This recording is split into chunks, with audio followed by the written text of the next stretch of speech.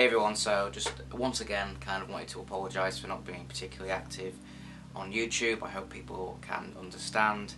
But I wanted to talk a little bit today about a few things that I've been thinking about recently. So if you don't know already, the Lucid Guide now has a forum up on the website.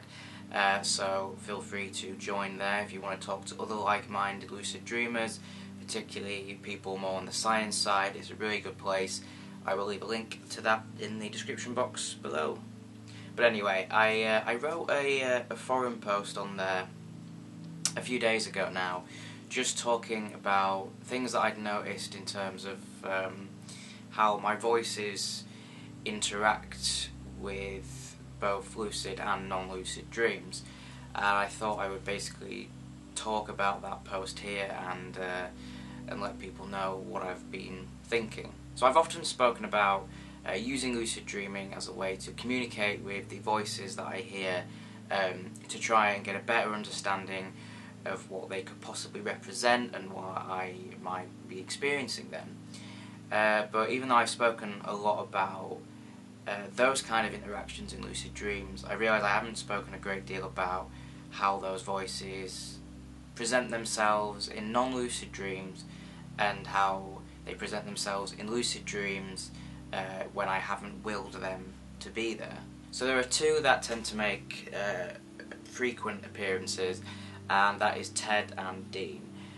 Darren doesn't tend to appear much at all. Scott occasionally. Sid, I can't really remember the last time, but yeah, Ted and Dean are the two that are there predominantly. Ted is probably the one that appears the most, and he's either there alongside me or he's sort of talking through me.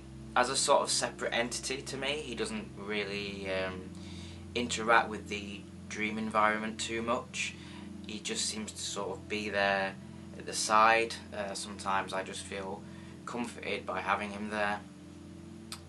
But when he is talking through me, it's usually in a dream where I'm feeling quite tense and stressed out. There are people around me who are not listening to me, who are treating me like shit, who are taking advantage of me, and Ted sort of seems to almost take over and start saying things that I wouldn't normally say in waking life in these kind of situations, but there are probably things that I wish I could say but just would never do. And it's often quite a liberating feeling, even though it's only taking place within the realms of the dream world. If he appears in a lucid dream, it's usually sort of as a guide. He'll be there and he'll kind of be talking to me about things and kind of leading me around the dream environment, and he'll be asking me various questions and we'll be exploring stuff like that. He kind of has that role of a guide. As for Dean, he has on occasion hijacked my dreams. Particularly when I first started hearing him, I tried to ignore him as best I could. At the time I would have been, I want to say I'd recently turned 20, so you know, I was hearing 4 voices now and I didn't want to deal with that, so I kind of pushed Dean away as much as I could, and by doing that, the only way he could really get my attention was through dreams, because that was the thing that I valued the most, and he knew that if he was going to get my attention, it would be that way. So a lot of the time in lucid dreams, he would kind of almost stop me from doing the things that I wanted to do and start kind of controlling the dream himself and making the narrative go along with what he wanted as a way to get me to notice him, and it did in fact work. So really for him, if he ever does turn up in a dream, it's usually more to alert me to something or get me to listen to him and focus on what he wants, stuff like that. And the reason I was finding this to be really interesting is obviously the way that they behave and interact in non-lucid dreams is quite different to how they behave and react in lucid dreams. So in a non-lucid dream, if they're there, they're usually just like any other dream character. They don't necessarily have a lot of importance, they don't necessarily behave like themselves. they will just kind of be a random back character with little relevance to what's going on. Whereas in a lucid dream it feels like I'm really talking to them, that it's the same experience, the same voice, the same whatever, as if I'm speaking to them in waking life. So it is almost like I am sharing the dream with my voices.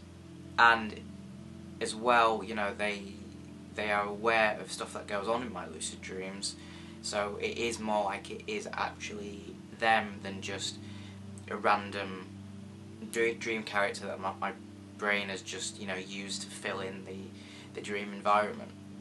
And what I particularly found interesting about this is, if in a lucid dream I am conscious, you know, my prefrontal cortex is back online, all of that stuff, if I'm conscious within a lucid dream, does that mean that they are also conscious within that dream?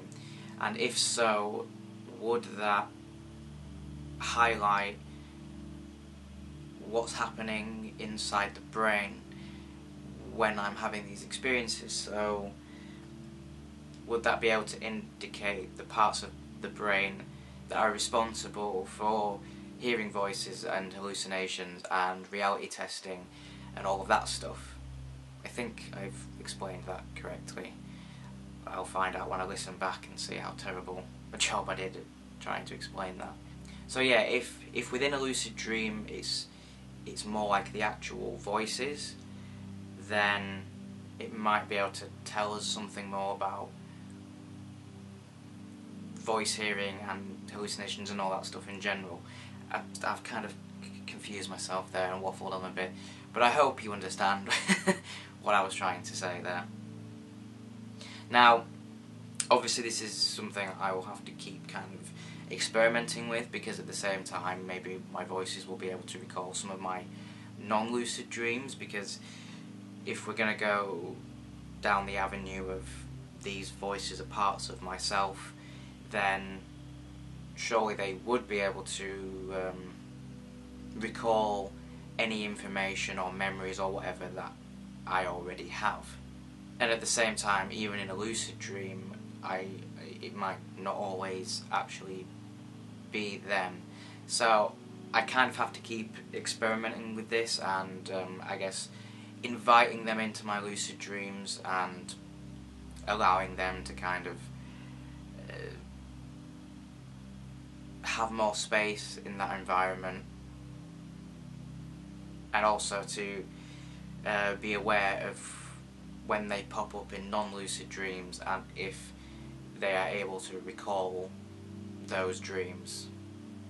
So I've really butchered this video. When I had this written down it was far more succinct, but yeah, I will also leave a link to the original post on the Lucid Guide in case you didn't follow any of what I just said. So thanks very much for watching, guys. I hope that it was watchable for the most part and you understood what I was saying. But yes, if you would like to support me on Patreon, you can. There will be a link to that in the description, and as well as that there is a 20% off discount code for Vivid Dream products that will also be down below. Thank you very much for watching, guys. I've been Max, aka the Rare Rabbit, and I'll see you in the next video.